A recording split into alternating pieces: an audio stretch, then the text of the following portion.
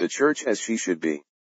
Thou art beautiful, O my love, as Tirzah, comely as Jerusalem, terrible as an army with banners. Song of Solomon 6:4. There are various estimates of the Christian church. Some think everything of her, some think nothing of her, and probably neither opinion is worth the breath which utters it.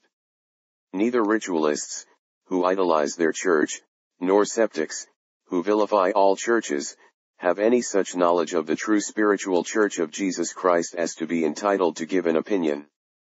The king's daughter is all glorious within, with a beauty which they are quite unable to appreciate. What is usually the most correct character which is obtainable of a woman? Shall we be guided by the praises of those neighbors who are on good terms with her, or by the scandal of those who make her the subject of ill-natured gossip? No, the most accurate judgment we are likely to get is that of her husband. Solomon saith in the Proverbs concerning the virtuous woman, her husband also riseth up, and he praiseth her. Of that fairest among women, the Church of Christ, the same observation may be made. It is to her of small consequence to be judged of man's judgment, but it is her honor and joy to stand well in the love and esteem of her royal spouse, the Prince Emmanuel. Though the words before us are allegorical, and the whole song is crowded with metaphor and parable, yet the teaching is plain enough in this instance. It is evident that the divine bridegroom gives his bride a high place in his heart, and to him, whatever she may be to others, she is fair, lovely, comely, beautiful, and in the eyes of his love without a spot.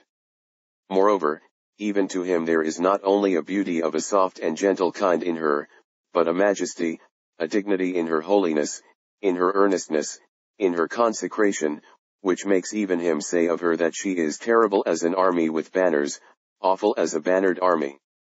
She is every inch a queen, her aspect in the sight of her beloved is majestic.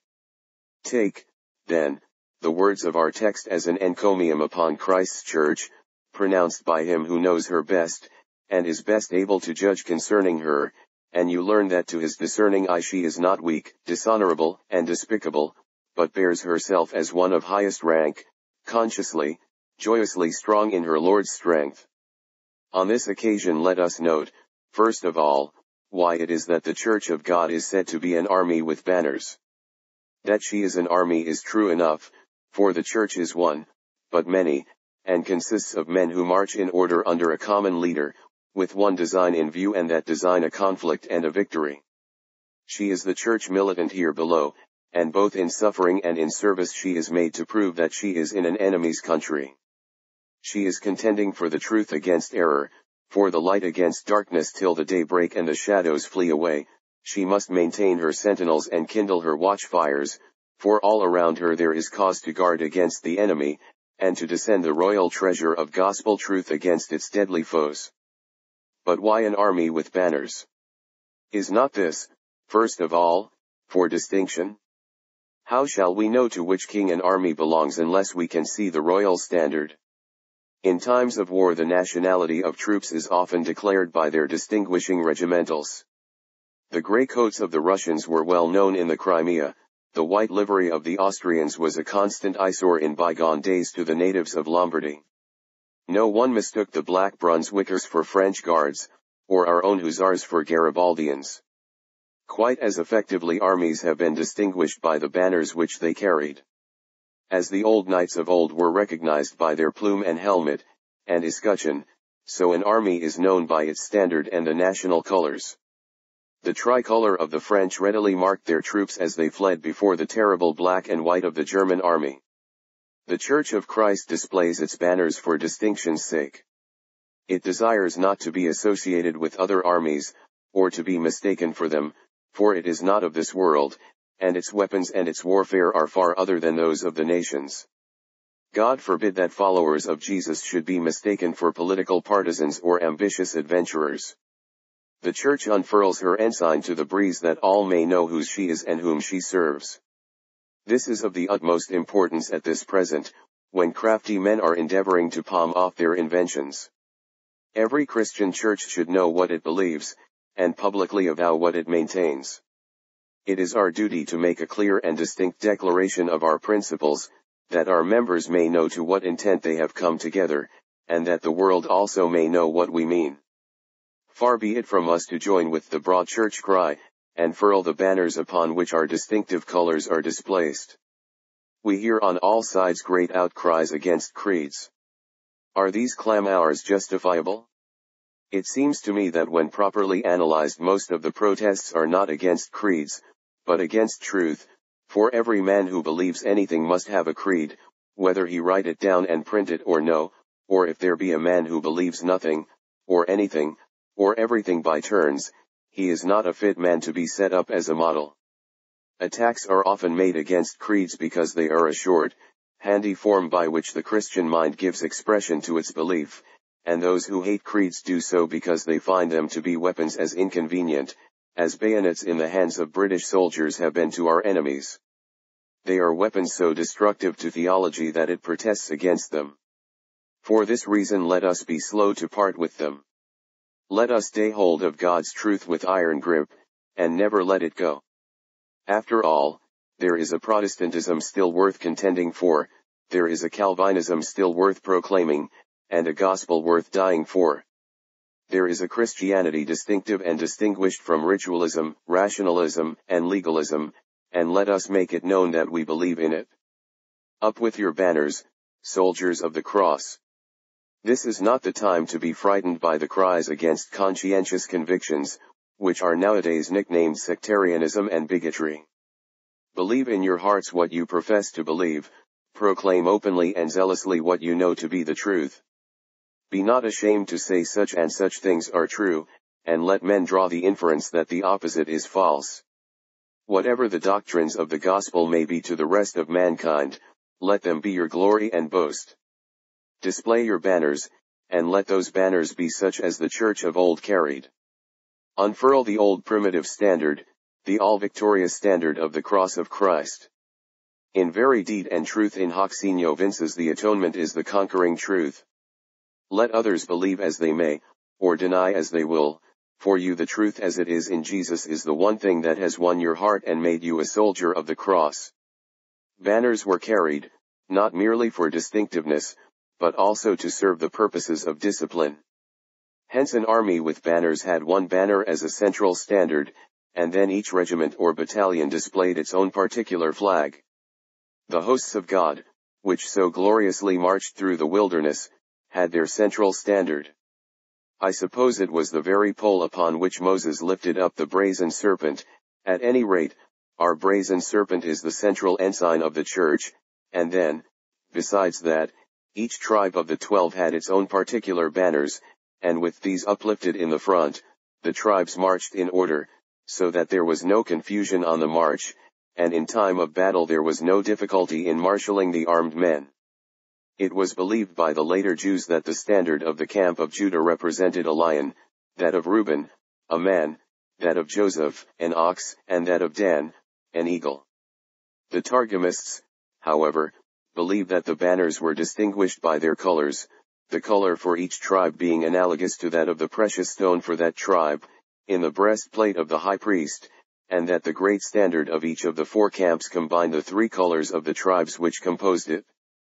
So, brethren, in the church of God there must be discipline, the discipline not only of admission and of dismission in receiving the converts and rejecting the hypocrites, but the discipline of marshalling the troops to the service of Christ in the holy war in which we are engaged. Every soldier should have his orders, every officer his troop, every troop its fixed place in the army, and the whole army irregularity such as is prescribed in the rule, let all things be done decently and in order. As in the ranks each man has his place, and each rank has its particular phase in the battalion, so in every rightly constituted church each woman, will have, for himself or herself, his or her own particular form of service, and each form of service will link in with every other, and the whole combined will constitute a force which cannot be broken. A church is not a load of bricks, remember it is a house builded together. A church is not a bundle of cuttings in the gardener's hand, it is a vine, of which we are the branches. The true church is an organized whole, and life, true spiritual life, wherever it is paramount in the church, without rules and rubrics, is quite sure to create order and arrangement. Order without life reminds us of the rows of graves in a cemetery, all numbered and entered in the register. Order with life reminds us of the long lines of fruit trees in Italy, festooned with fruitful vines. Sunday school teachers, bear ye the banner of the folded lamb. Sick visitors, follow the ensign of the open hand.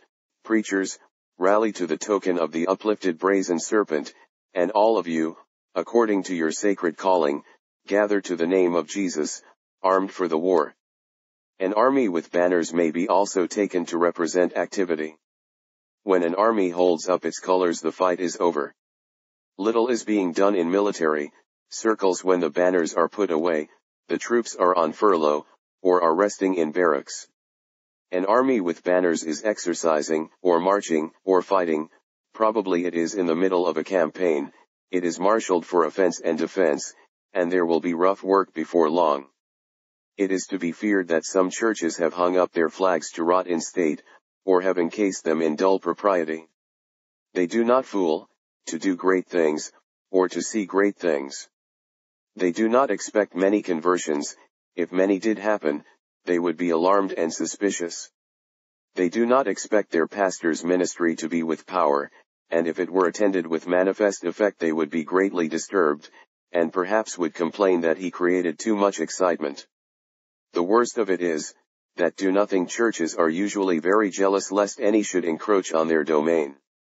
Our churches some time ago appeared to imagine that a whole district of this teeming city belonged to them to cultivate or neglect, as their monopolizing decree might be. If anybody attempted to raise a new interest, or even to build a preaching station, within half a mile of them, they resented it as a most pernicious poachings upon their manor. They did nothing themselves, and were very much afraid lest anybody should supplant them. Like the lawyers of old, who took away the key of knowledge, they entered not in themselves, and them that were entering in they hindered. That day, it is to be hoped, has gone once for all, yet too much of the old spirit lingers in certain quarters.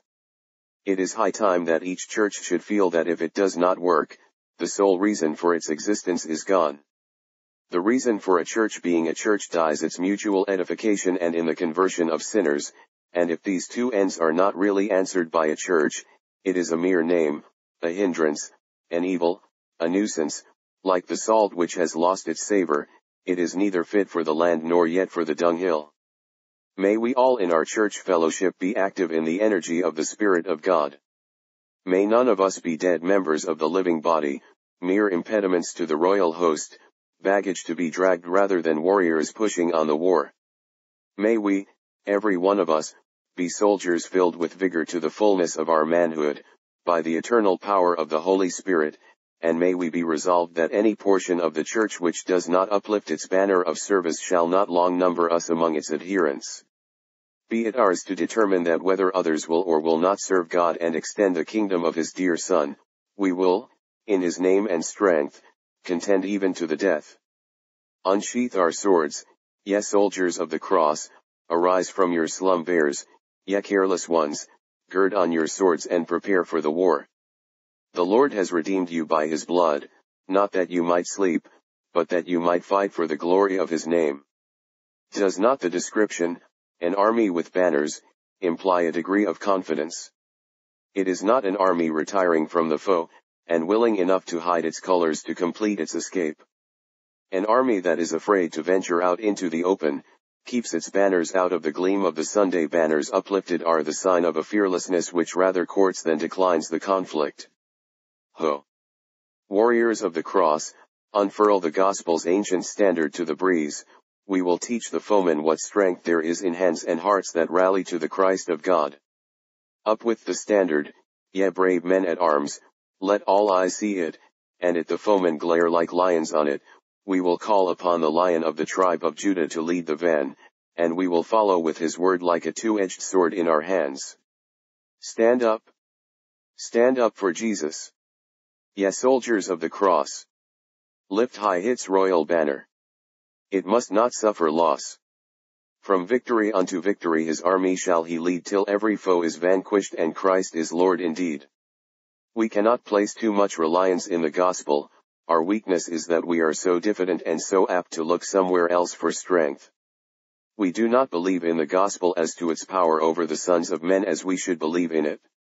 Too often we preach it with a coward's voice. Have I not heard sermons commencing with abject apologies for the preacher's daring to open his mouth, apologies for his youth, for his assertions, for his venturing to intrude upon men's consciences, and I know not what else? Can God own ambassadors of this cowardly cringing breed, who mistake fear of men for humility? Will our captain honor such carpet knights, who apologize for bearing arms? I have heard that of old the ambassadors of Holland, and some other states, when introduced to his celestial majesty, the brother of the sun and cousin of the moon, the emperor of China, were expected to come crawling on their hands and knees up to the throne, but when our ambassadors went to that flowery land, they declined to pay such humiliating homage to his impertinent majesty, and informed him that they would stand upright in his presence, as free men should do, or else they would decline all dealings with him, and in all probability his majesty would hear from a cannon's mouth far less gentle notes than he would care for. Even thus, though we may well humble ourselves as men, yet as ambassadors of God we cannot crouch to the sons of men, to ask them what message would suit them best. It must not, shall not, be that we shall smooth our tongues and tone our doctrines to the taste of the age. The gospel that we preach, although the worldly wise man despises it, in God's gospel for all that. Says he, there is nothing in it, science has overthrown it. And, says another, this gospel is but so much platitude, we have heard it over and over again. Sir, and though it be platitude to you, and you decree it to be contemptible, you shall hear it or nothing else from us, for it is the power of God, and the wisdom of God. In its simplicity lies its majesty and its power. We are not ashamed of the gospel of Christ. God forbid that we should glory, save in the cross of our Lord Jesus Christ. We will proclaim it again with confidence, we will bring forth once more the self-same truth as of old, and as the barley loaf smote the tent of Midian, so that it lay along, so shall the gospel overturn its adversaries. The broken pitcher, and the flaming torches, and the old war cry, the sword of the Lord, and of Gideon shall yet fill the foeman with dismay. Let us but be bold for Jesus, and we shall see what his arm can do. The gospel is the voice of the eternal God, and has in it the same power as that which brought the world out of nothing, and which shall raise the dead from their graves at the coming of the Son of Man. The gospel, the word of God, can no more return to him void than can the snow go back to heaven, or the raindrops climb again the path by which they descended from the clouds. Have faith in God's word, faith in the presence of the Holy Ghost, faith in the reigning Savior, faith in the fulfillment of the everlasting purposes, and you will be full of confidence, and like an army with banners. Once more, an army with banners may signify the constancy and perseverance in holding the truth. We see before us not an army that has lost its banners, that has suffered its colors to be rent away from it, but an army which bears aloft its ancient standard and swears by it still. Let us be very earnest to maintain the faith once delivered to the saints. Let us not give up this doctrine or that, at the dictates of policy or fashion, but whatsoever Jesus saith unto us, let us receive it as the word of life. Great injury may be done to a church ere it knows it, if it shall tolerate error here and there, for false doctrine, like the little leaven, soon leavens the whole lump. If the church be taught of the Spirit to know the voice of the Good Shepherd, a stranger it will not follow, for it knows not the voice of strangers. This is part of the education which Christ gives to his people. All thy people shall be taught of the Lord. They shall know the truth, and the truth shall make them free. May we, as a church, hold fast the things which we have learned and have been taught of God, and may we be preserved from the philosophies and refinings of these last days. If we give up the things which are verily believed among us, we shall lose our poor, and the enemy alone will be pleased, but if we maintain them, the maintenance of the old faith, by the Spirit of God, shall make us strong in the Lord and in the power of his might. Wrap the colors round you, yes, standard bearers, in the day of danger, and die sooner than give them up. Life is little compared with God's loving kindness, and that is the sure heritage of the brave defender of the faith. Thus resolute for truth, the church becomes an army with banners. Secondly, the church is said to be terrible. To whom is she terrible? She should be amiable, and she is. May God grant that our church may never be terrible to young converts by moroseness and uncharitableness. Whenever I hear of candidates being alarmed at coming before our elders, or seeing the pastor, or making confession of faith before the church, I wish I could say to them, dismiss your fears, beloved ones, we shall be glad to see you, and you will find your intercourse with us a pleasure rather than a trial. So far from wishing to repel you, if you really do love the Savior, we shall be glad enough to welcome you.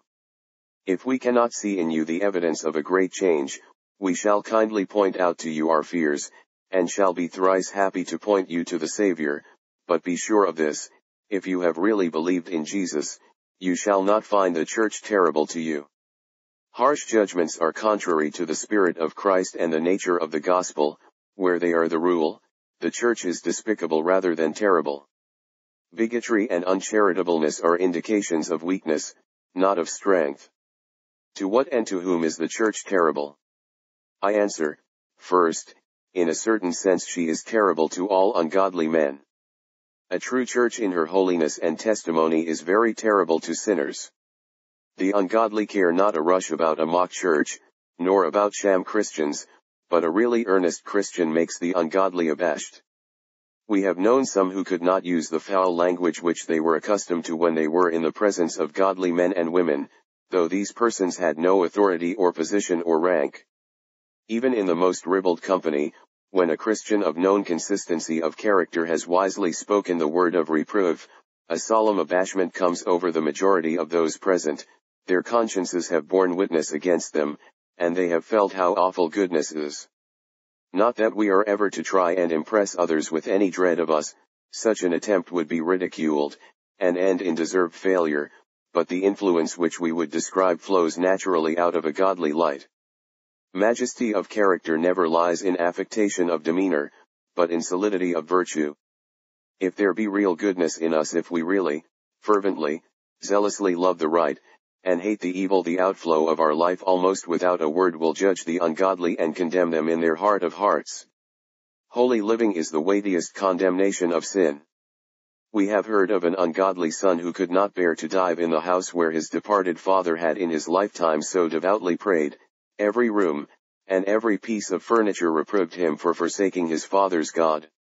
We have read of others who were wont to dread the sight of certain godly men whose holy lives held them more in check than the laws of the land.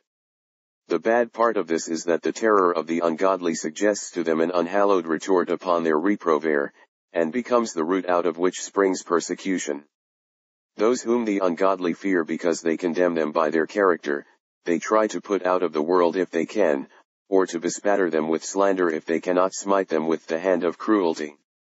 The martyrdom of saints is the result of the darkness hating the light, because the light makes manifest its evil deeds. There will be always, in proportion to the real holiness, earnestness, and Christ-likeness of a church, something terrible in it to the perverse generation in which it is placed. It will dread it as it does the all-revealing day of judgment. So is there something terrible in a living church to all errorists. Just now two armies have encamped against the host of God, opposed to each other, but confederates against the Church of God. Ritualism, with its superstition, its priestcraft, its sacramental efficacy, its hatred of the doctrines of grace, and on the other side rationalism, with its sneering unbelief and absurd speculations. These, like Herod and Pilate, agree in nothing but in opposition to Christ. They have one common dread, although they may not confess it. They do not dread those platform speeches in which they are so furiously denounced at public meetings, nor those philosophical discussions in which they are overthrown by argument, but they hate, but they fear, and therefore abuse and pretend to despise, the prayerful, zealous, plain simple preaching of the truth as it is in Jesus. This is a weapon against which they cannot stand, the weapon of the odd gospel. In the days of Luther it did marvels, it wrought wonders. In the days of Whitfield and Wesley it has often restored the ark of the Lord to our land, and it will again. It has lost none of its ancient power, and therefore is it the terror of the adversaries of Christ. Thine aspect's awful majesty doth strike thy foes with fear, as armies do when banners fly, and martial flags appear. How does thine armor, glittering bright, their fright spirits quell? The weapons of thy warlike might defy the gates of hell. Even to Satan himself the church of God is terrible. He might, he thinks, deal with individuals, but when these individuals strengthen each other by mutual converse and prayer, when they are bound to each other in holy love, and make a temple in which Christ dwells, then is Satan hard put to it. O brethren and sisters, it is not every church that is terrible thus. It is a church of God in which there is the life of God, and the love of God, a church in which there is the uplifted banner, the banner of the cross, high held amid those various banners of truthful doctrine and spiritual grace, of which I have just now spoken. We will take a third point, and that is, why is the church of Christ terrible as an army with banners? Why is it terrible because of its banners? The whole passage seems to say that the church is terrible as an army, but that to the fullest degree she owes her terribleness to her banners. Terrible as an army with banners. I believe the great banner of the Christian church to be the uplifted Savior. If I be lifted up from the earth, will draw all men unto me. Around him then we gather. Unto him shall the gathering of the people be. As the brazen serpent in the midst of the camp in the wilderness, so is the Savior lifted high, our banner. The atoning sacrifice of Christ is the great central standard of all really regenerate men, and this is the main source of dismay to Israel's foes. But we shall take the thoughts in order. The church herself is terrible, and then terrible because of her banners. Brethren, the army itself is terrible. Why? First, because it consists of elect people. Remember how Haman's wife inquired concerning Mordecai whether he belonged to the seed of the Jews, for if he did, then she foretold that her husband's scheme would prove a failure. If Mordecai be of the seed of the Jews, before whom thou hast begun to fall, thou shalt not prevail against him, but shalt surely fall before him. Now, the church of God as made up of men and women is nothing more than any other organization. Look at its exterior, and you see in it few persons of great education and a great many of no education, here and there a wealthy and powerful person, but hundreds who are poor and despised. It does not possess in itself, naturally, the elements of strength, according to ordinary reckoning. Indeed, its own confession is that in itself it is perfect weakness, a flock of sheep among wolves, but here lies its strength, that each of the true members of the church are of the seed royal, they are God's chosen ones, the seed of the woman ordained of old to break the head of Satan and all his serpent seed. They are the weakness of God, but they are stronger than men. He has determined with the things that are not to bring to naught the things that are. As the Canaanites feared the chosen race of Israel because the rumor of them had gone forth among the people, and the terror of Jehovah was upon them, so is it with the hosts of evil. They have dreamed their dreams, as the Midianite did, and valiant men like Gideon can hear them telling it, the barley cake shall fall upon the royal tent of Gideon and smite it till it lies along, the sword of the Lord, and of Gideon, shall rout the foe. The elect shall overcome through the blood of the Lamb, and none shall say them nay. Ye are a royal priesthood, a peculiar people, a chosen generation, and in you the living God will gloriously declare his sovereign grace. The church, again, consists of a praying people. Now prayer is that which links weakness with infinite strength. A people who can pray can never be overcome, because their reserve forces can never be exhausted. Go into battle, my brother, and if you be vanquished with the strength you have, prayer shall call up another legion. Yea, 20 legions of angels, and the foe shall marvel to see undefeated adversaries still holding the field. If 10,000 saints were burned tomorrow, their dying prayers would make the church rise like a phoenix from her ashes. Who, therefore, can stand against a people whose prayers enlist God in their quarrel? The Lord of hosts is with us, the God of Jacob is our refuge. We cry unto the Lord, and he heareth us, he breaketh through the ranks of the foe, he giveth us triumph in the day of battle. Therefore, terrible as an army with banners are those who wield the weapon of all prayer.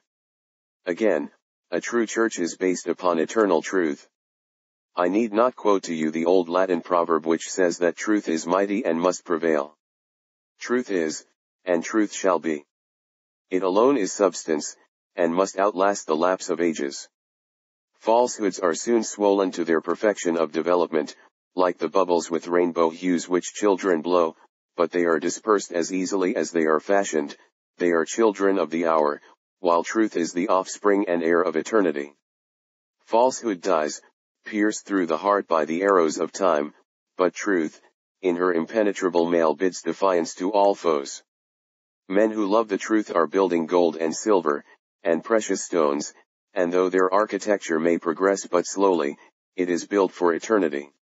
Ramparts of truth may often be assailed, but they will never be carried by the foe. Establish a power among men of the most ostentatious and apparently stable kind, but rest assured that if untruth be at the root of it, it must perish, sooner or later. Only truth is invincible, eternal, supreme. The fear of the true church and the dread thereof falls upon the enemy, because they have wit enough left to know that truth has an abiding and indestructible power. I was very much amused, the other day, to read a criticism by an eminent infidel, whose name would be well known if I were to mention it, in which he speaks very highly of the exceeding great skill and wisdom, and common sense, always exhibited in the arrangements of the Roman Catholic Church in opposition to infidelity, and of the imbecility and childishness manifested by Christian ministers in assailing rationalism with their dogmatism, etc.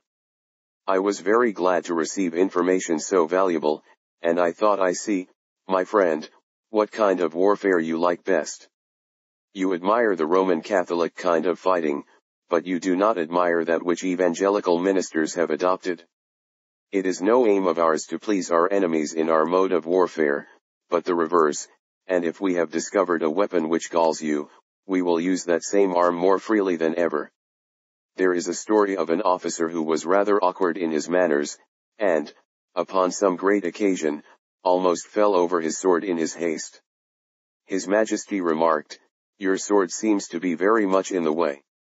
"So your Majesty's enemies have very often felt," was the reply. So, when the enemies of the truth are finding fault with our procedure, we accept their verdict when we have turned it the other way upwards. If they do not admire our mode of warfare, we think, it is in all probability about the best method we could adopt.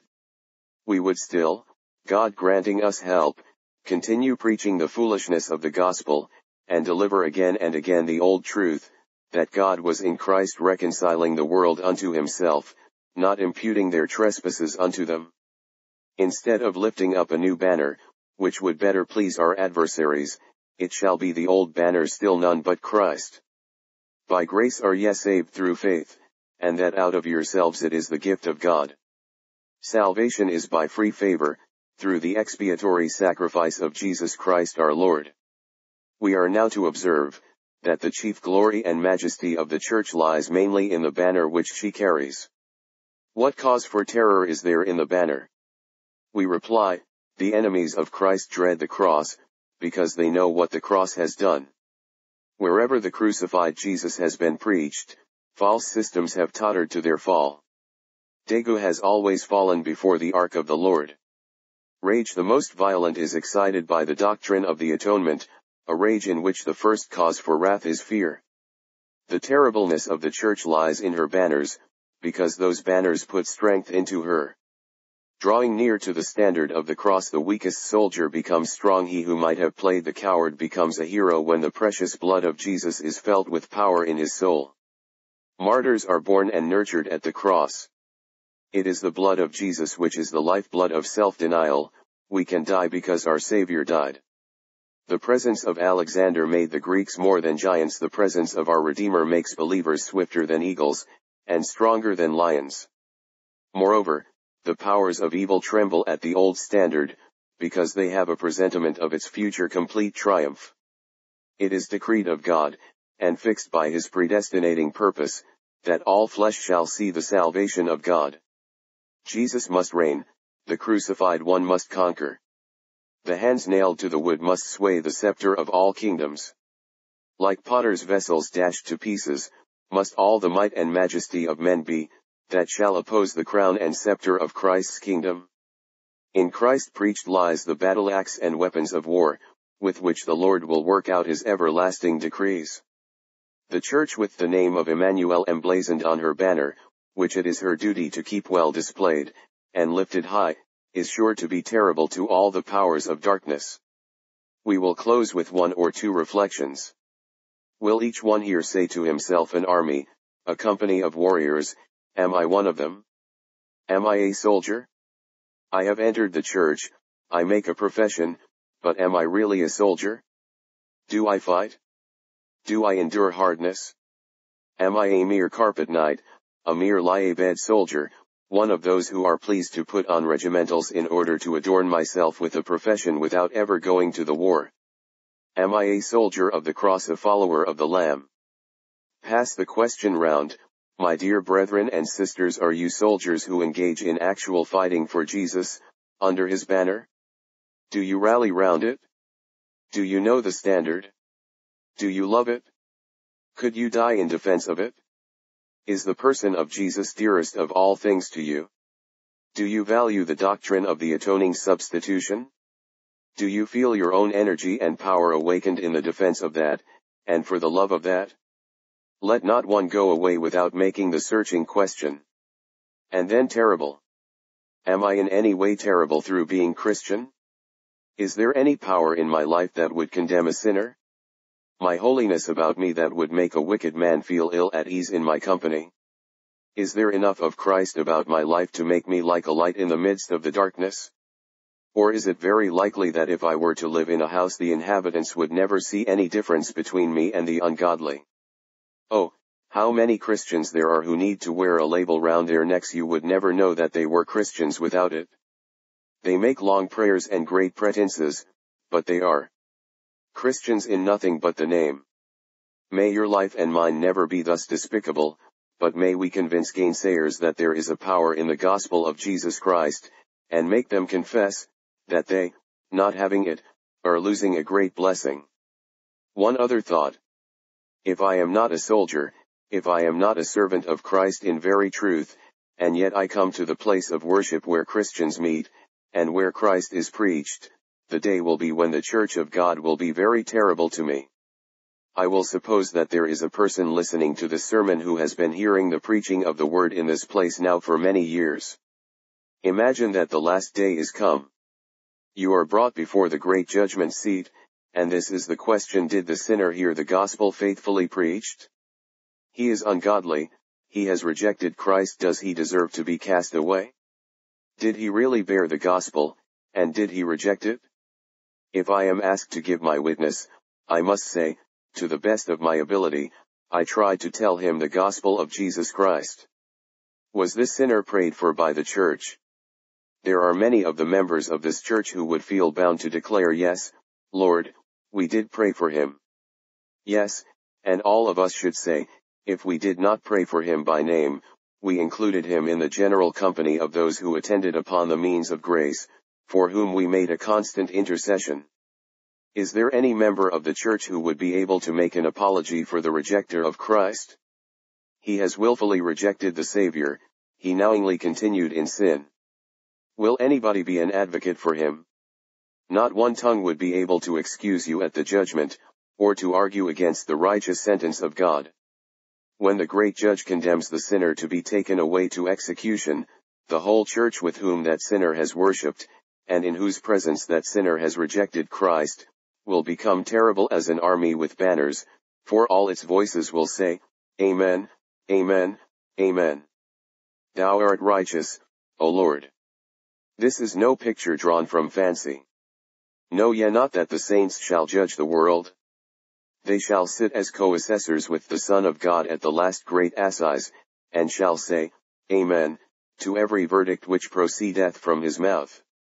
Oh, that the thought of this might be blessed of God's Spirit, so as to lead many of you to be reconciled to God. Jesus is still the loving mediator, and a full surrender of yourselves to him will assuredly save you. Whosoever believeth on him is not condemned, and this is to believe on him that yet trust in him, and know that God hath given unto us eternal life, and this life is in his Son, who suffered in the stead of sinners, that whosoever believeth in him might not perish, but have everlasting life. The Lord bless you, for the Lord Jesus' sake. Amen.